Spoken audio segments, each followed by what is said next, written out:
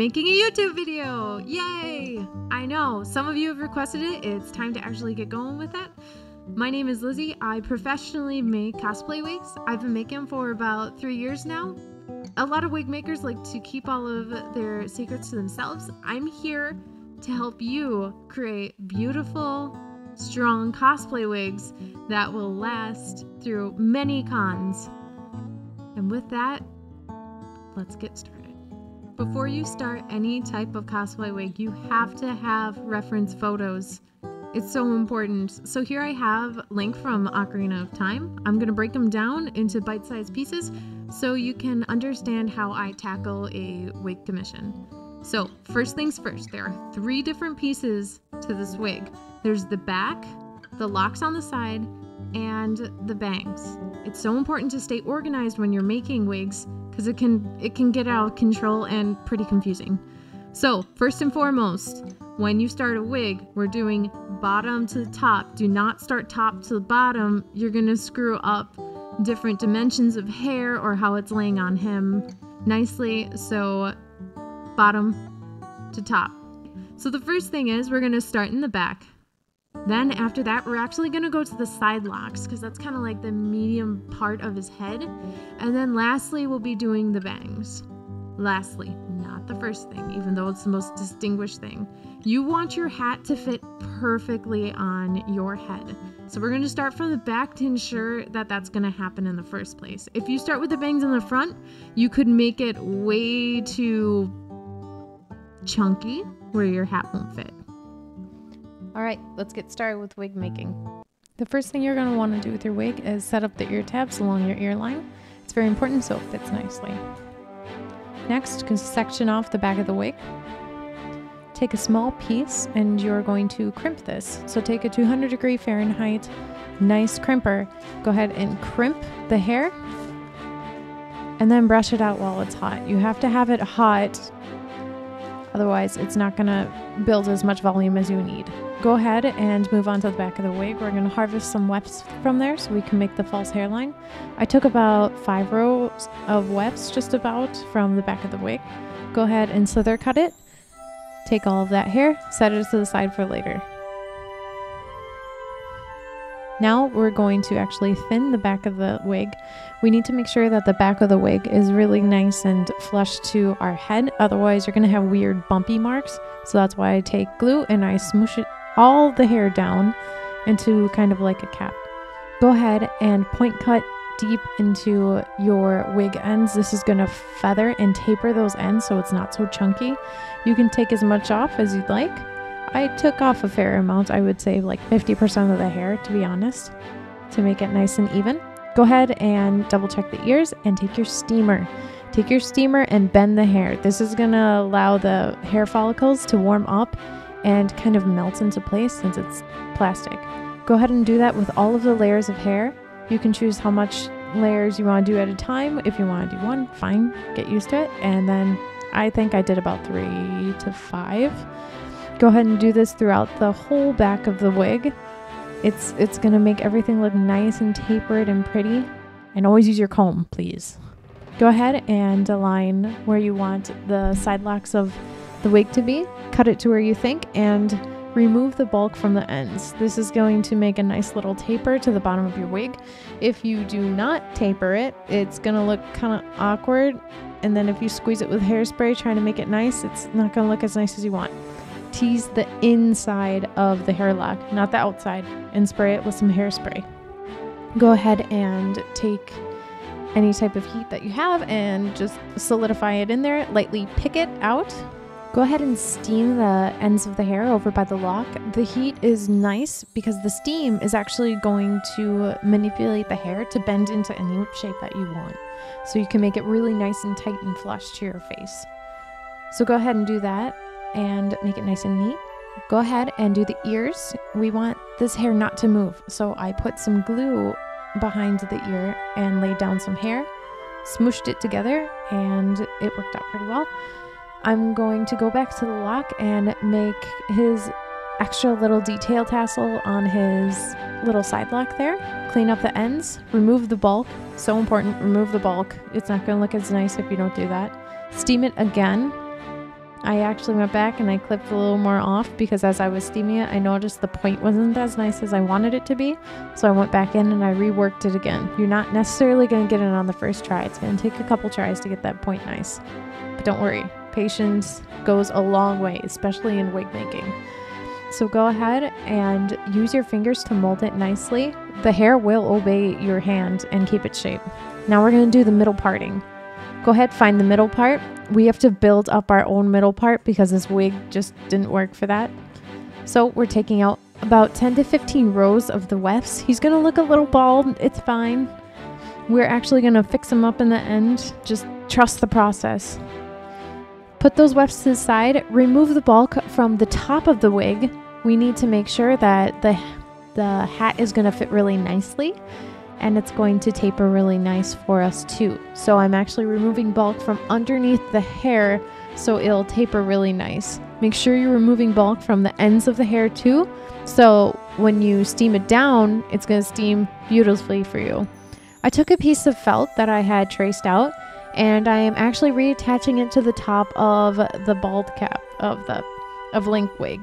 The reason why is I want the cap to be reinforced so my glue parting doesn't crack when you're taking on and off the wig. I went about 2 inches deep for my bangs. That's as deep as I wanted to go. You can go deeper if you'd like. Just watch out for the cap. I also added a area for the false hairline to be glued to. This is going to be huge. It'll keep everything nice and neat and tidy. And remember, this is kind of like a plastic sculpture. So we want everything to be set in its place. So this is what I came up with. And now we're going to glue up the wefts. Go ahead and lay down your wefts one piece at a time and clean up the ends. Now we're going back to the back of the wig. I took some hairspray, put the little hairs down, put some glue, smooshed it all over the place. We do not want any of that hair moving when we're taking on and off the wig. Go ahead and comb the hair into the glue. Don't just lay it down. Go ahead, take some hair. I took about maybe 2 inches, just about like half my finger width, just about, and laid it down. I tapered out the edge a little bit and then laid down some glue. I'm going to take my silicone paddle brush and smush it down. All of that glue needs to be in those fibers nicely. I clipped off the end and glued it down the weft, like pushing it back into its place so it's going to stay there. And yeah, so I did that next. Here you can see me taking the glue, smushing it really nice into that hair and putting it on the wig as well so that it'll adhere nicely to each other. Go ahead and push it in there and secure it in place. Remember to feather cut the ends of your wefts that you just made so they're nice and tapered. That way it's going to look even nicer and invisible when you are combing it back into the wig again. So go ahead, comb it down. Don't use hairspray yet, just comb it down into the glue. The glue is way stronger than any of the hairspray. The hairspray is too temporary. So go ahead and put that down. And then now we're going to do kind of like a finishing polishing touch with the hairspray on the top. And he turned out pretty nice and smooth. So the next part is the bangs. We're going to tease only by the root. Do not tease the outside points of the hair. If you do that, your points are not going to look as nice as they could be. So go ahead and clean it up just by slightly brushing the ends of the hair, but not the inside where you're teased. If your hair is having issues standing up for you, you can add a little bit of heat and it'll work. We're going to really over exaggerate the bang. That way we're going to have a ton of height. I think I had about 3 to 4 inches of height on his hair. And it's going to be life-changing going like this. The bigger it is, the bigger the hair poof is, the more you're going to condense it back into its shape, the stronger your wig is going to be. I did use a little bit of hairspray when I would tease it just to hold the teasing together. I parted it in the middle, brushed out the ends just ever so slightly, picked it out. Don't go too deep with the picking, just lightly. We just want to make sure those hair fibers at the ends are nice and free so we don't have really messy points. It's fine for the roots to be all messy because nobody's going to see it, so it's going to be hidden in the hair. Go ahead and brush it out. Brush out the back too. We don't want to glue extra wefts. That's just unnecessary. Work smarter, not harder. And we got like this Black Seagull's haircut going on. It's totally fine. It's going to work out in the end. So now we're going to actually shape the bangs itself. Go ahead and tease the inside of that bang a lot. We want this thing to be as hard as a rock when we're gluing the hair on. By making it as hard as a rock, the glue is going to adhere way more nicely and even when we put down the hair. I used steam to kind of clean up those edges, and also for the little flyaways, I used a little bit of hairspray and rounded it out with my finger. Go ahead and play around. I think it took me about 3 times to get the correct even proportion on the bang. So take your time, don't rush it. It's fine, really. So go ahead and take your steamer and your rat tail comb. Be careful not to burn yourself. It really hurts. It's not comfortable. Save your fingers if you can. Go ahead, just keep working it until it does what it needs. Use your hand as a tool, but carefully. Now I am re-gluing back in hair wefts because I want to build up that strength in the middle. As you can see, when I do that, I can put my wefts that I had created and put it into the crevice of the bang parting. If I had done that before, I don't think the wefts would have laid as nicely. Go ahead and keep working on it. It's going to take a little bit to manipulate the hair into its spot. Use your paddle, your little makeup paddle guy, and push it in really nice into that crevice. We're going to glue the heck out of the bangs because we want this as hard as a rock. The harder the better. So go ahead and put as much glue as you can without oversaturating it, because you want it to be at least somewhat a little flexible because your head is going in here. I used some hot glue to actually fill in those little blank spots that need just a little more strength to them. If you glue something over something that's a hole, it's kind of like gonna collapse in, right? So I don't want to do that. So for the little antennas, I'm actually going to use my steamer and I'm going to steam down all of the hair, brushing as I go. This is going to keep it nice and neat and pretty. Go ahead and just keep doing that until you get right about where you want. Now we have this wonderful McDonald's M that just looks so satisfying. The arcs are perfect. The hairline is really hard. It's ready for wefts.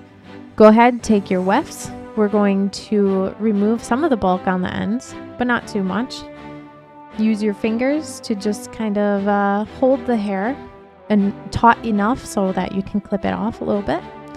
Lay down your wefts, brush it out for yourself, and make a V at the top of it.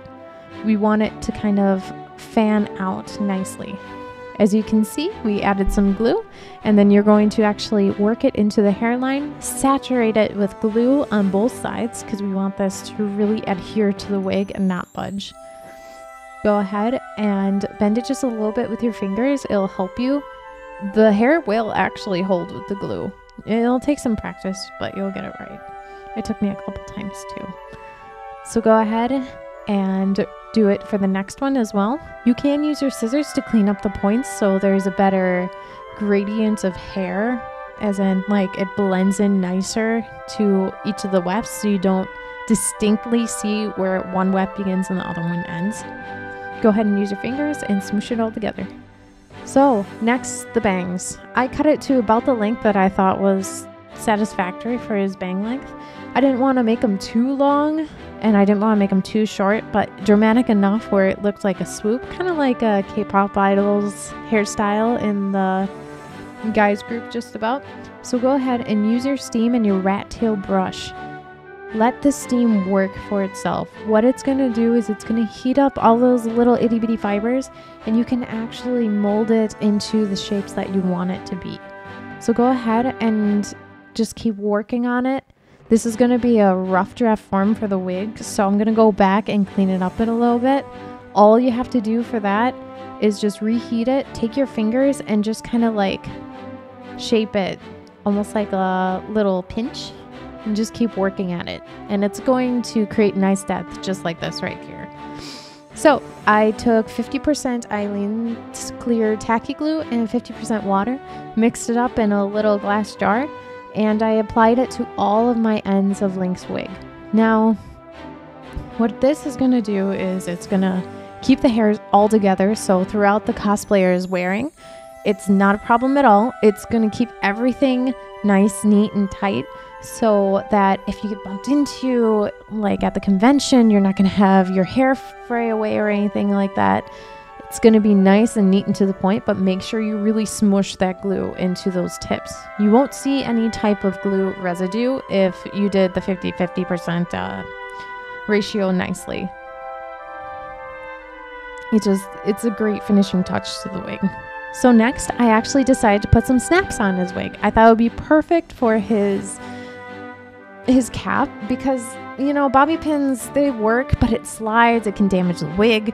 So if you use snaps instead, it's going to help a lot more. So all you have to do is just put a little hot glue on the female portion of the snap. I just temporarily glued it there lightly. And then I'm going to come in and whip stitch all of the pieces together. Chemical bonds are weaker than physical bonds. Physical bonds take the cake by far. Next, we're going to go over into the back of the wig. So we are going to actually drench the back of the wig, nicely saturate it with glue. We want it to taper nicely. And here's the finishing look. I loved how it turned out. It was so pretty. It still is pretty to this day. It looks great. Everything's nice, neat, organized, strong, which is so important, and ready for its convention. I hope that I could have taught you something new about wigs today. It's a lot to handle. I'm going to be making a tutorial, I think, about once a week. It depends on the commissions that I have on my customers. Some take longer than others, and there's nothing really I can do about that. Like a Miku wig compared to Link, there's going to be a drastic difference in time, right?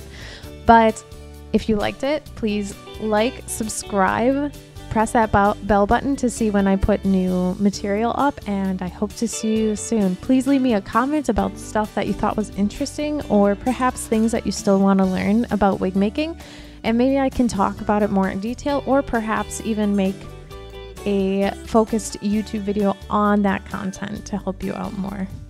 All right, thanks so much. Have fun cosplaying. Bye.